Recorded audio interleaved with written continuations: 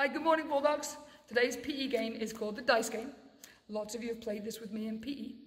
You're going to need 6 pieces of paper, and you've got to write the numbers 1 to 6 on them. 6, 5, 4, 3, 2, 1. They can just be blank pieces of paper, small, big, doesn't matter. And you need a dice. We've got a big foam dice. You can use a regular dice. You set the papers out on the ground in order. So you've got to put 6, 5, 4, 3, 2, 1. And then you find a spot about 10 feet away from the papers.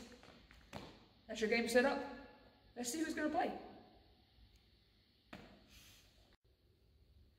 The rules of the game: you have 1 minute to turn over every card.